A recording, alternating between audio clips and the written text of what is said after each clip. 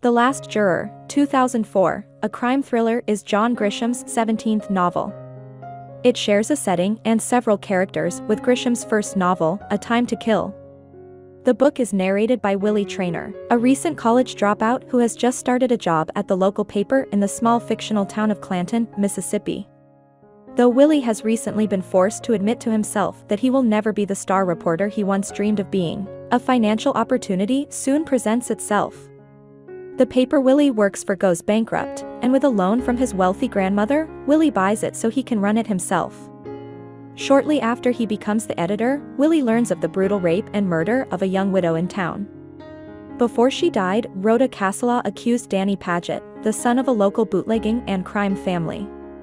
Willie hurries to cover the story, printing a photo of Danny covered in blood shortly after his arrest. When the case goes to trial, Danny's defense attorney Lucien Wilbanks accuses Willie of sensationalizing the case and moves for a change of venue, based on Willie's coverage.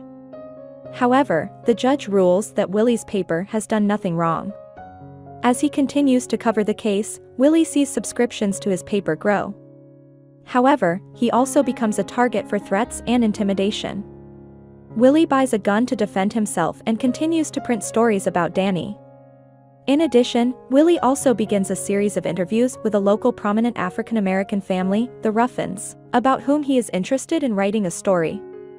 When he publishes his profile of the Ruffins, the African-American community applauds Willie, though some of the white staff on his paper are uncomfortable with the material. Meanwhile, jury selection begins for Danny's trial.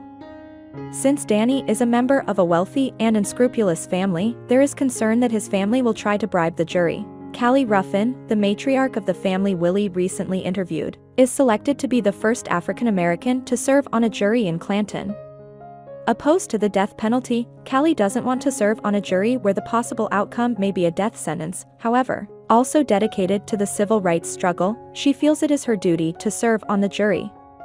Danny is soon convicted of rape and murder, largely due to the testimony of a single witness who discredits Danny's alibi.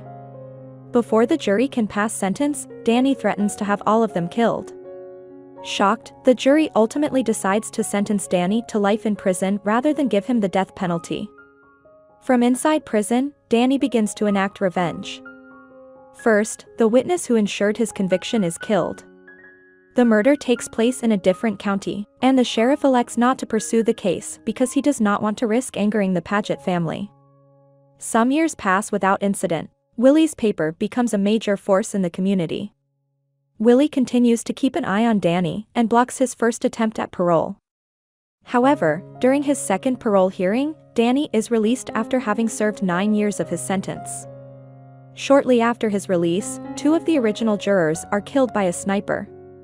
Danny's involvement in the killings can't be proven, but many of the surviving jurors are frightened. The black community rallies around Callie to protect her. A third juror narrowly escapes death, and Callie mentions to Danny that the jurors being targeted are the ones who opposed the death sentence for Danny. After the third attempted murder, Danny is arrested.